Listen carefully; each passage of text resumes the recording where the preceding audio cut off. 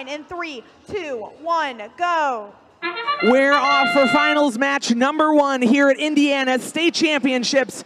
Over on red, first able to score 2 game pieces in the high row. Blue, our number 3 seed, scoring 1, 2, 3, 4, almost 5.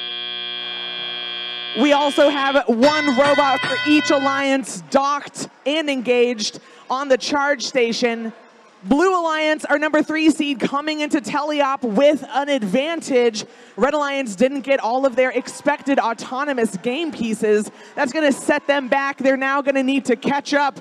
Already super duper placing and scoring a link for the Red Alliance. Their partner 461 trying to snatch a cube that is needed for red as well. Over on blue with just over a minute and a half left. Super duper scoring a cone in the high node. Blue is leading. This is the number 3 seed that's looking to upset our number 1 alliance over in red. 461 though has a taste for winning and they don't want to quit. They're quickly scoring a cone, headed back to the substation for a cycle with another cone in their possession to score another link for the Red Alliance. A minute and 15 seconds left. The gap between these 2 alliances is narrowing. A little bit of a penalty on the Red Alliance from a skirmish in the center of the field. 1 minute remaining as Blue tries to pull ahead. Tiger Dynasty has been crushing it with their cone placement. Their partners Super Duper doing the same. Almost all of the cone specific nodes on the blue side are filled up. 50 seconds remaining. Super Duper back with another cone for the Red Alliance lining up, and they scored a link for red. Their partner 461 right behind them with another cone. 35 seconds remaining. 328 golden rooks. They've switched into a more active offensive position and strategy for this match, but they're still feeding game pieces to their partners. 20 seconds left.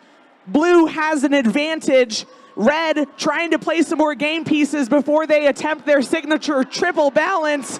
Red has the triple. Blue is almost there with 10 seconds left. They're going back and forth, and they've got it too. 5 seconds left in a match that looks like it might be an upset.